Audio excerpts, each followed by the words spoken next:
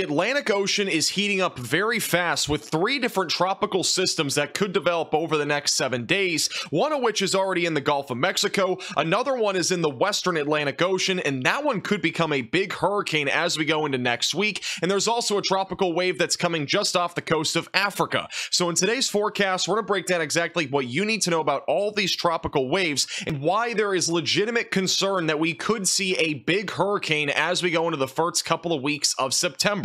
Now, we are going to begin with what's happening across the entire Atlantic Basin right now, and we're going to go west to east, beginning with the Gulf of Mexico, which is actually where we do have currently a little spinning area of some showers and thunderstorms. And this isn't as definitive as it was yesterday, but we are expecting a reinitiation of showers and thunderstorms later this morning and throughout the afternoon, and we should end up seeing a little bit more of a definitive area of shower and thunderstorm activity just off the coast of Texas and as well as Louisiana. This is actually where we're watching right now for a low chance of a tropical depression or even a weak tropical storm to develop over the next couple of days. So something to watch for. Not really a big concern for the United States, but we'll talk more about that here in a few minutes and what that might end up bringing. Back over in the Atlantic Ocean and the Atlantic Basin in our main development region, we do have 2 tropical waves, our first of which is kind of just meandered in all this convection that we have east of the Lesser Antilles. Right now, no definitive area of circulation, which is good news for now, but over the next few days, we do think that there will be a more definitive area of a low pressure center,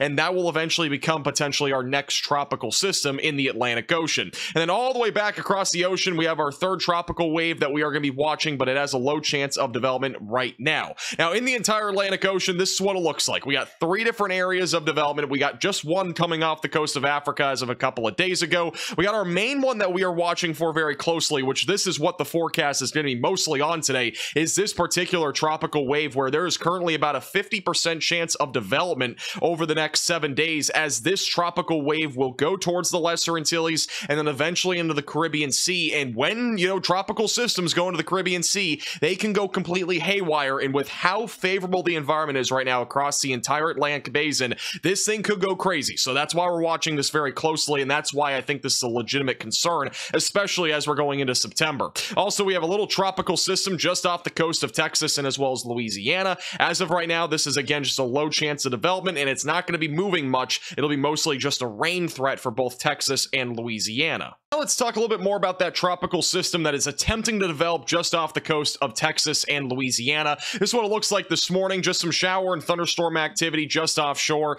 Right now, this is again not really a big concern when it comes to becoming like a hurricane, for example, because I don't expect that at all with this. I think overall we're just going to be talking about some showers and thunderstorms today. Wouldn't even be surprised if we saw like a brief little spin up or maybe even a water spout offshore as we go into tonight or tomorrow. By tomorrow, the HRRR model still has us spinning just south of Louisiana, and notice how it's just a broad area of low pressure, and there are some showers and storms that try to spin around this to try to become a little bit more tropical, but overall just does not look like this is going to have a great time organizing. With that said, I still wouldn't be surprised if this did become a tropical depression or maybe briefly a weak tropical storm, and this will be here probably for at least a few days, and then it'll kind of just move inland very slowly. There is also a potential that this goes a little bit further to the east and goes towards Florida. In that case, I still don't expect much development, but it is something we'll watch for in case it does try to bring some rainfall maybe up and down the East Coast. Here's what we're looking at in terms of total rainfall accumulation over the next few days, and this is really just between now and tomorrow night. So just notice again, right along in the immediate coastline is where the bulk of rain will fall. There could be some flash flooding out of this. We could see actually some areas between 6 to 10 inches of rain, so that on its own is a bit concerning, but again, it's going to be very isolated. Just stay weather aware if you're in those areas. All right, now we're going to talk more about the big story, which has been a big story for at least the last couple of days. It is this particular tropical wave that is just to the east of the Lesser Antilles that currently has a 50% chance of development over the next 7 days. Now, I do want to go ahead and point this out right off the bat. There is a lot of hype already spreading across social media about this, showing big category 4 and 5 hurricanes hitting Florida or hitting Texas. It's been going around a lot because there are computer models that have shown stuff like that about 10 days from now, which keep in mind, that's a long time from now. Forecasts are usually not accurate even 7 days out, and going going 10 days out is even crazier, but there is a reason why there is at least some hype here, because there are a lot of ensemble members and a lot of models that have been consistent about bringing this into the Caribbean Sea and then eventually into the Gulf of Mexico, and from there it could get pretty crazy. There are a couple of things that I want to point out before we go into all the models though, and kind of give you my idea of what I think will happen. One thing I want to start out with is that we don't have really a definitive area of low pressure spin. That basically means we don't really have much to go off with, even with the ensembles right now. Until we have a definitive area of low pressure, it's going to be hard to forecast this. It's just going to be a lot of models showing a lot of different scenarios. Another thing, we are about 10 days out from this even impacting the United States, so that's another big thing to keep in mind. That is a long time. Definitely could see some big changes to the forecast between now and then. The third thing is that we still do have dry air in this part of the Atlantic Ocean, and that could play around with this system, and it could kind of choke it off, and basically means that this might not really even develop into anything in the Caribbean Sea. That is why there's only a 50% chance right now of development over the next 7 days. I've seen some people talking about it on social media. How is this not 100% chance of development? It's mainly because of those three reasons. I'm going to first show you two of the main computer models, and that's going to be the GFS and the European model. We're going to begin with the GFS model, and this is the most recent run from this morning.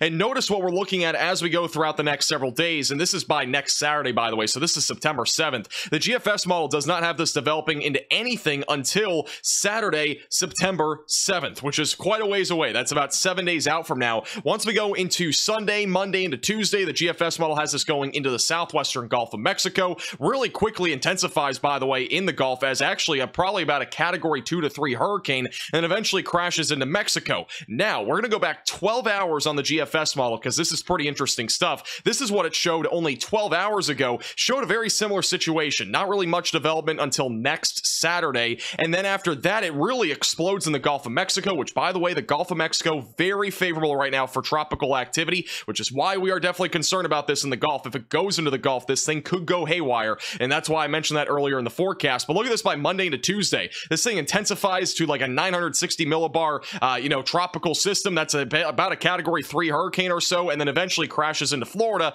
by sometime around September 10th. But one thing to keep in mind here is that 12 hours apart, how in the world did this go from going to Florida now going to Mexico? That's why there's a lot of uncertainty right now, and that's a lot of why I'm trying to tell you here. We don't really know what's going to happen beyond today or tomorrow because there's just not enough information right now. We don't have a low pressure center. There are going to be a lot of changes between now and then. But as I mentioned before, the big concern with this tropical wave is if it can go into the Gulf of Mexico, which I personally think that there is a pretty high likelihood that this will either go into the Gulf or the very far western Atlantic Ocean, maybe just east of Florida or something like that. So like in this area, essentially if it goes into this area and it doesn't have much of an issue with the dry air that's already in place and wind shear, then I do think that there is a very solid chance that we do get a hurricane, and it could go really crazy because again, this, the Gulf of Mexico has not been touched really other than Debbie, which is multiple weeks ago now. The water is just so favorable. It's so warm out there. Even deep into the water, it's very warm. So really anything that goes into the Gulf or the very far western Atlantic Ocean